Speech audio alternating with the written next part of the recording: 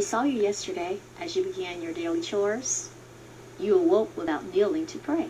As a matter of fact, you didn't even bless your meals or pray before going to bed last night. You are so unthankful. I like that about you. I cannot tell you how glad I am that you're mine. Remember, you and I have been going steady for years, and I don't love you yet. As a matter of fact, I hate you. I hate you because I hate God.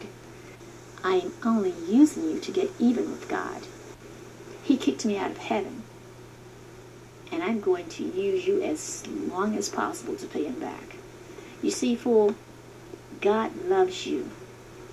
He has great plans in store for you, but you have yielded your life to me. I'm going to make your life a living hell. That way, we'll be together twice. This will really hurt God. Thanks to you, fool, time is really showing him who's boss in your life.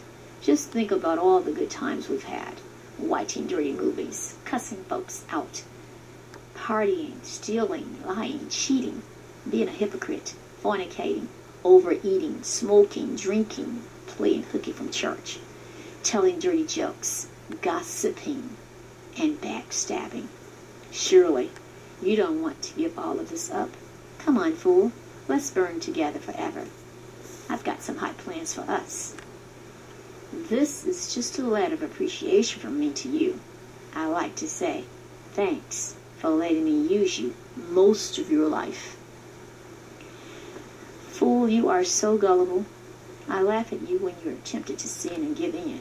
Ha ha, ha ha. You even make me sick. Sin is beginning to take a toll on your life. You look 20 years older.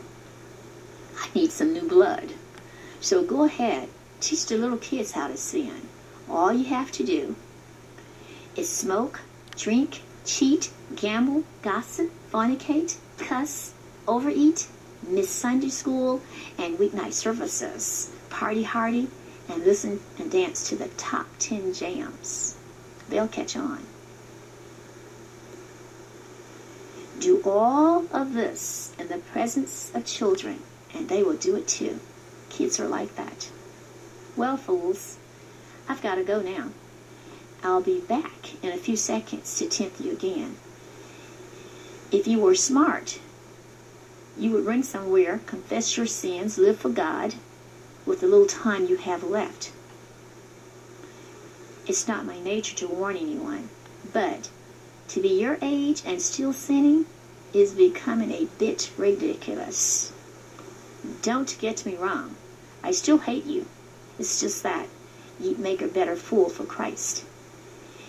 If you really love me, you will not share this letter. Sincerely.